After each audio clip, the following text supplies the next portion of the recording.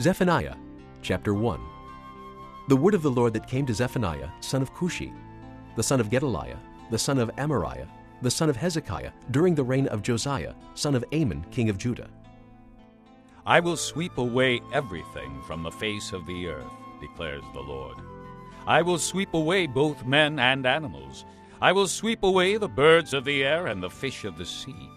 The wicked will have only heaps of rubble when I cut off man from the face of the earth, declares the Lord. I will stretch out my hand against Judah and against all who live in Jerusalem.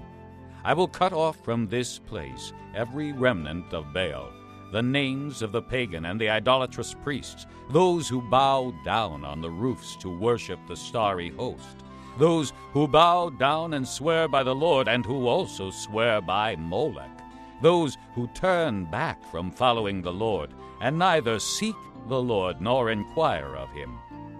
Be silent before the sovereign Lord, for the day of the Lord is near.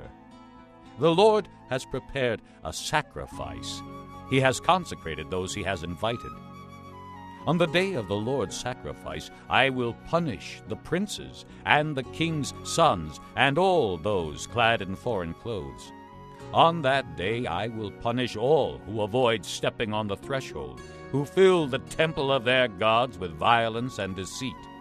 On that day, declares the Lord, a cry will go up from the fish gate, wailing from the new quarter, and a loud crash from the hills.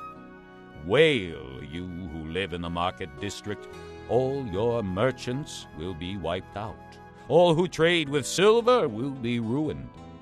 At that time I will search Jerusalem with lamps and punish those who are complacent, who are like wine left on its dregs, who think the Lord will do nothing, either good or bad. Their wealth will be plundered, their houses demolished. They will build houses but not live in them. They will plant vineyards but not drink the wine. The great day of the Lord is near, near and coming quickly. Listen, the cry on the day of the Lord will be bitter, the shouting of the warrior there. That day will be a day of wrath, a day of distress and anguish, a day of trouble and ruin, a day of darkness and gloom, a day of clouds and blackness, a day of trumpet and battle cry against the fortified cities and against the corner towers. I will bring distress on the people, and they will walk like blind men, because they have sinned against the Lord. Their blood will be poured out like dust, and their entrails like filth. Neither their silver nor their gold will be able to save them on the day of the Lord's wrath.